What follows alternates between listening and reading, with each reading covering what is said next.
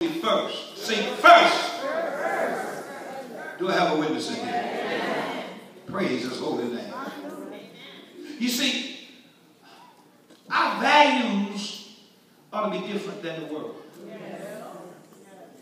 Our lives ought to be different.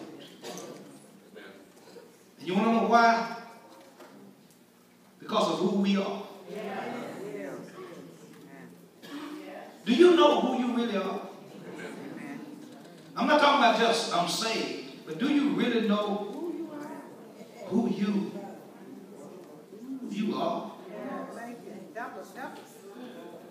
Peter tells us in 1 Peter chapter 2 verse 9. Listen to what he tells us. He said, but you are a chosen generation.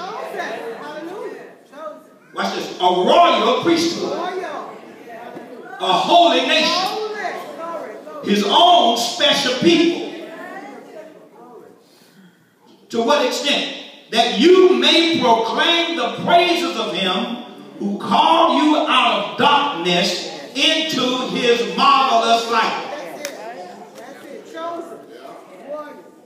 He said, you got some royalty in you. You're a holy nation. You're a holy people. And there's nothing wrong with holiness. I wish I had a witness in here.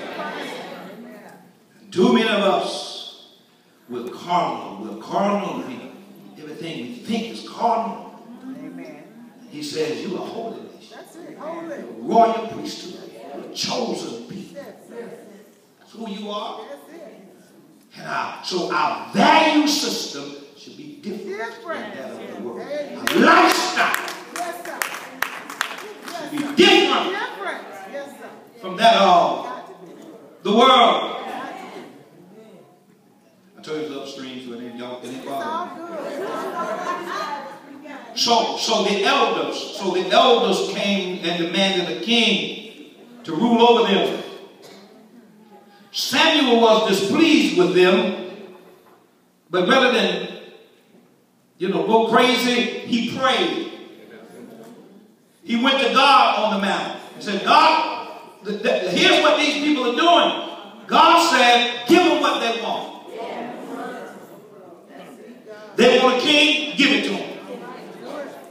He says, don't get upset, because I'm sure Samuel was upset because for over 30 years he had taught these people, he had led these people, he had cared for these people, he had nurtured these people, and now he's moving on out of the way, and these people have forgotten all about the stuff that he had taught them, all about the things that God brought them out, and now they want a king, they want to be just like all the other people. And God said, do not get upset, because they are not rejecting you, Samuel, they are rejecting me.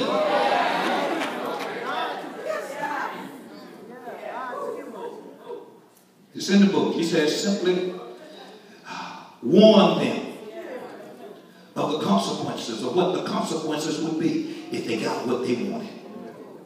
And he said, just tell them what the king would do. Can I read just a few verses? No, may I read just a few verses? Verse 11. And he said, this would be the behavior of the king who will reign over you. Watch this. He would take your sons and appoint them over his own chariots to be his horsemen, and some will run before his chariots. He will appoint captains over his thousands, and captains over his 50s, will set some to plow his ground and reap his harvest. Some will make his weapons of war and the equipment for his chariots. He will take your daughters to be perfumers, cooks, and bakers. He will take the best of your fields, your vineyards, and your olive groves, and give them to his servants. He will take a tenth of your grain and your vintage and give it to his officers and servants. And he will take your male servants, your female servants, your finest young men, and your donkeys, and put them